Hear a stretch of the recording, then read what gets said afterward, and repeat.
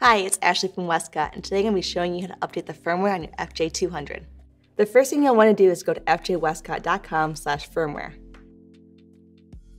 There you'll be able to find the latest firmware for your FJ200. We will cut between Mac and Windows systems when showing the on-screen steps. Both use the same process, but the file systems just look a little different. Once the firmware has been downloaded to your computer, unzip the zip files if it hasn't already been expanded.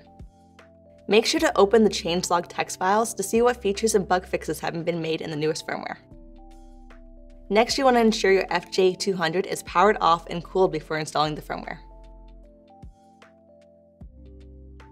Now you can connect your USB-A to USB-C cable to your FJ200 USB-C port. Then you can plug the cable into your computer. Make sure to use the provided cable when doing firmware updates. Using a third-party cable can cause compatibility issues. The FJ200 will show up as an external drive device.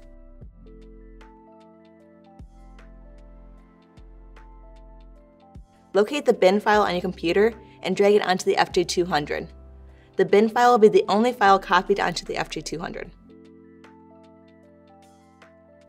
Depending on what operating system and applications are running, copying the firmware from your computer may take a few minutes. If for any reason your copying process halts or pauses, just close the copy process window and try again. Once the file has been copied, make sure to safely eject your FJ200 from the computer. Removing the USB-A from the USB-C cable from your FJ200 without properly ejecting it from the computer could render it inoperable and require professional repair. Once you remove the USB-C cable, you can go ahead and reattach your battery. Now you can power on your FJ200. To confirm the firmware is properly installed, locate the firmware text in the bottom right corner of the start screen. Thank you for watching. If you have any additional questions about your FJ200, you can leave them in the comments below, or you can reach us at customer service at fjwestcott.com/support.